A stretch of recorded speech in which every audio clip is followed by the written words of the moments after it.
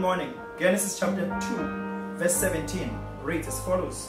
But you must not eat from the tree of knowledge and of evil, for when you eat from it, you will certainly die. Verse 18, the Lord God said, it is not good for a man to be alone. I will make a helper suitable for him.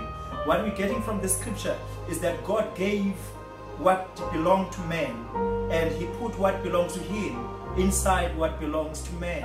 So every time God gives you something, he puts what is his in what is yours. And this is not just to tempt you, it's so that what is his can protect what is yours. Because if you get what is yours without what is his in what is yours, you will lose what is yours. So God puts stuff that you must not eat, and when you eat it, you will surely die.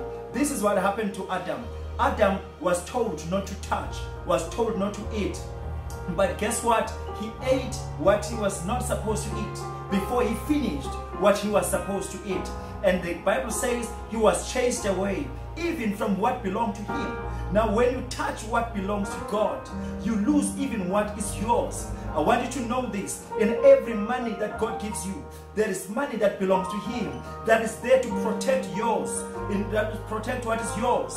Hallelujah. And I want you to know that whatever God gives you, there is something that belongs to him that you must not destroy. The time you have today does not all belong to you. Find time to go to your knees. There is some 30 minutes, there is some 1 hour that must be given to God in what is yours. God bless you. Bishop Pato. See you tomorrow.